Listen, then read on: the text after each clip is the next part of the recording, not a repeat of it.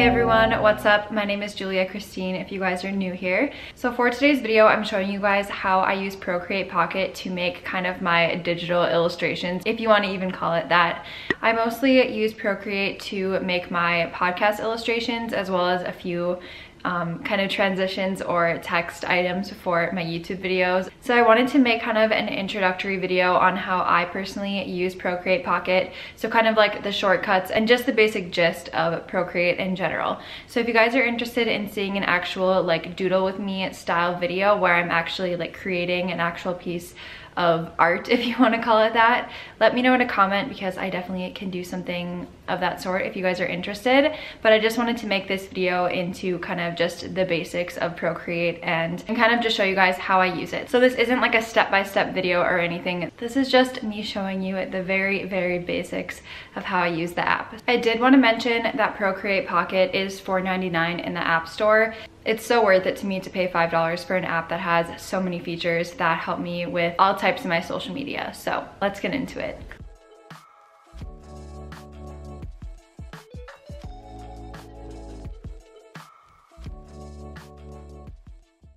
So here's Procreate Pocket, and when I first start out on Procreate Pocket, I guess I can kind of go through like each of the little top bar items. So with select, this is how you select each picture and you can like delete them or do more with them. So you could always export, share, duplicate them, things of that nature. And then import, this is if you want to import stuff from any of these like apps that are on your phone. I never use that. And then with photo, this is how you go to your album. So I could always import any of my album photos that way and then just doodle throughout that way, but I'll show you also another way to do that. So with the plus sign in the right corner here, I always hit that, and that's how I start my new custom canvas, I guess, if you want to call it that. So you can always do a canvas size that is your screen size.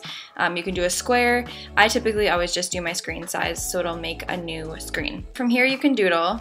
And I like to use the mono line. This is the easiest way for me to make like a line that has relatively straight edges. If you use like a pencil, it kind of looks jagged. Like you can see it doesn't have a very rounded line. This is how you get the brushes. So the ones that I use the most frequently are in the calligraphy section, and that would be the mono line or the brush pen. I am not good at calligraphy, but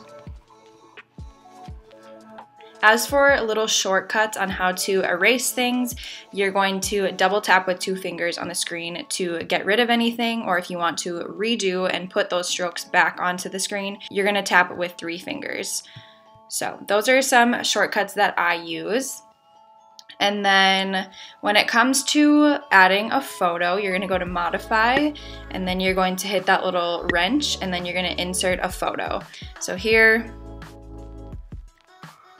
I can insert this photo, and then from here, if you are going to adjust it in any way, don't use the freeform like I just did. So I'm going to adjust it back to how it usually looks, and then you're going to go to uniform on the bottom where I just clicked, and that will keep your picture in line with the original shape of it.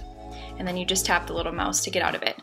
So from here, you can always look at the layers. So the layers is that double square up in the right corner. So that is how you would look at your layers. So layers are the most important part with Procreate, and I'm going to tell you that right now. If you are going to be drawing like any kind of artwork over this or whatever, you want to use that. So I always add new layers by just tapping that little button. So from here, you can always go to the paint tool, which is that little round circle in the corner. You can choose any color you want on the spectrum, or you can do the eyedropper. So that's that button there. If I wanted a blue color like that for the sky, that's how you would get that. Again, you can change all of your brushes with the brush. You can always download new brushes too, which I have never done that, but we'll go with monoline. So I'm gonna go to the eyedropper and we'll do a skin color. We'll start with that. And then you just, oops, too big, and then this adjusts your size. But you just draw. I'm not going to show you guys entirely how I make these because there are just way better videos out there and it takes forever to make one, but that is how you do those simple features like picking a color and doodling in general. We'll get rid of these layers. You just swipe left to get rid of a layer, and you can delete, lock, or duplicate the layer. So we'll just start out like that. If you want to change your background color, you can just hit that.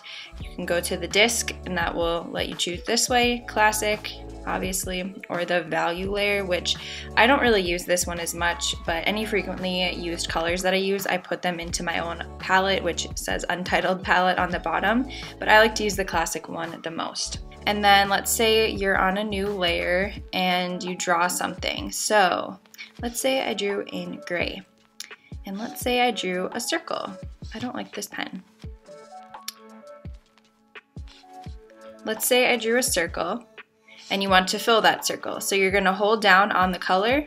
Oh, that just changed it. You're gonna hold down on the color and drag it, and that will change the color of it. You have to be on the layer that you're wanting to change the color of in order to change the whole shape. So if I were to be on a new layer like this, and I went to go change the color of it, it would change the whole screen, which obviously you don't want that. So you have to be on the layer to change it to a different color. So that's that. And then if you want to make a circle that looks a little bit more circular than how you could actually freehand one, you're just gonna draw your circle, and then once you're done drawing, hold the line and it will change it to a shape. So from there you can edit the shape. You just go to modify, and then you hit the little mouse button and you can distort it however you need to. That's how you make a shape. And other things that you can do on Procreate, obviously, like I said, with the layers. So let's say I wanted to change this to white. That's how I would do that. And then you'd have to obviously drag it. Oops. You'd have to drag it to that little guy. I keep messing up. Here we go. So there's that. I'm not really great at freehanding or calligraphy in general. It's definitely something that you have to be patient with and learn, but using a little stylus pen is always super helpful for me. I'm just not a good writer. My handwriting is ugly. So the one other thing that I can think of to show you guys, if you wanted to change like the size of this, you can go to the little S tool, and then you draw like a box around this, and then that makes it into, makes you able to distort it. I don't know how to explain this. I'm not very great at it, but you can rotate it, do whatever you want, and then just get out of it that way. So let's say I wanted to duplicate this layer, but I wanted to change the color of it. So from here, you can change it to whatever color you want to change it to. Sometimes if you do this, it can make the picture look a little bit grainy. Like as you can see, the lines aren't very sharp, but that's okay.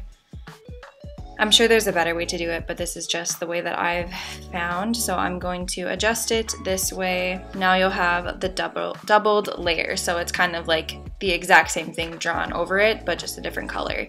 So I'll do that a lot if I'm wanting like a shadow effect like I just drew there. So yeah, the most important thing with Procreate, if you're wanting to make art like this, I made this for someone, but if you're wanting to make things of this nature, the most important thing is layers, like I was talking about earlier. So we'll delete this guy. So with these, I'll show you guys, this is how many layers I drew to make this. And sometimes you can group the layers, so that way if you want to like get them off of the screen, you can group them, but this is literally how many layers I have on here. And if you ever wanted to get a layer off or like hide the layer, you just tap the little checkbox and that'll hide the layer and show the layer. So if I were to hide this layer, obviously you can see that the hair is gone. So that's how you show and hide layers. These take a lot of practice to make, and obviously you can see on the bottom that part wasn't shown when I cropped it, so I didn't really take the time to make it look great, but yeah. So if you wanted to make a screen size, import a picture, I'll show it again. Let's import this one. If I wanted to make this into a doodle, I would probably start with the skin and go from there, because the skin is probably like the lowest point in the picture. Like obviously my hair is layered over my skin, so I'm gonna start with that.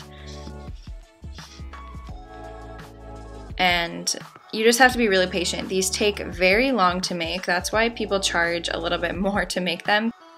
If you're super new at making these, it's gonna take a long time to make it. I'm doing this really terribly just for time's sake, and then I'm gonna drag it so the color shows up there. Okay, now I want my neck done. So now I want to do my neck, and I realized that my neck is below my chin, so I want that to be a layer below, so I'm gonna do it that way. I want a darker color, so I'm gonna use the eyedropper and then make it a slightly darker color. That way there's definition in between my neck and my face. In order to do that drag and drop thing, you have to draw a little line here, so that way there's a separation, and then you just drag and drop it. So that's my neck. This looks terrible, honestly, but that's okay. So that's kind of how I would do that. For hair, I would make the layer above that. And sometimes hair can be definitely tricky. I'm not very good at the hair quite yet.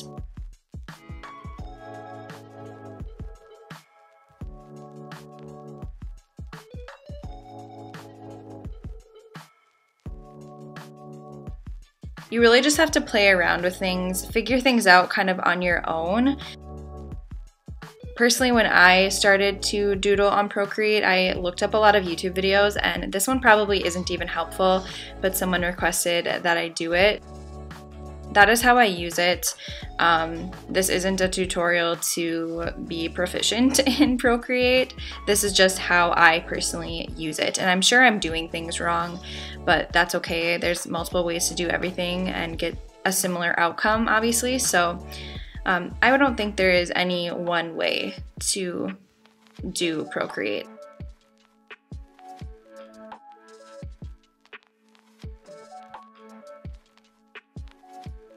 Basically, the premise of all of this is to do layers. Like Shrek says, onions have layers, so does Procreate. So one last thing, if you wanted to export this, which obviously we wouldn't want to because it's not done, but there's a million different ways that you can do this, by the way, but I go to modify and then I hit that wrench again. You can also go to canvas and crop, resize, do any of those things you want. You can flip it horizontally, flip it vertically, things like that. I don't use the video as prefs or help, but you can go to share and then you can export it as a PDF, JPEG, PNG, things of that nature. If it has a transparent background, so let's say I wanted to get rid of these layers and just have this show up, so I could put this on top of any other type of picture. If I wanted to do that, I would just have to hide those layers and then export it as a PNG file. PNG just is a transparent background file. So the way you can tell if it's transparent is if it has the little checkered squared background. So if I wanted to just save it as a normal picture, like I said, I would just go there, share, and then save as a JPEG. If you see here, save image, that's how you would save that image. But you can also go to the main screen and you can hit select, more, share, and do the exact same thing. Also, one thing that you can do, if you wanted to reduce the opacity of something so they're more see-through, you just adjust this little slider, but to have it at full hardness or full opacity, you would want this circle all the way up. So one last thing to show you, if you wanted to draw facial features or something, or if you wanted to see like the texture on the shirt after you drew like the white color, so what you would do here is adjust the opacity of the layer. So I want to add a new layer in order to draw facial features, but I want to either make that layer hidden or I want to reduce the opacity of it. So you're gonna touch the little wand with the sparkles or whatever, and then you'll touch the opacity and you'll slide your finger to the left or to the right to change the opacity of it. That seriously looks so funny. But okay, so now we're gonna go to the other layer and we'll make some eyebrows. So of course use your little eyedropper to find a color that works for you, and you can draw some features in. I typically don't draw eyes and nose and lips because it just looks funny when you draw it. Some people are really good at it. I have not perfected it. So if you want to erase something, the eraser is the little blue one that I just clicked on, and you'll just erase. And with the eraser, if you tap on it again, you can change any of the brushes again, and that's how you would draw different facial features. This looks horrible. It's just to quickly show you guys how I use Procreate. And then if you want to bring the opacity layer up from behind it again, of course you just do that. Alright, so that is the end of the video. I hope you guys learned at least something on Procreate. Hopefully this can get you guys started with at least using the app or being a little bit more familiarized with the app. I hope that I could help in some way, shape, or form. Don't forget to go follow me over on Instagram as well as subscribe to me here on this channel. I will see you guys very soon in a new one.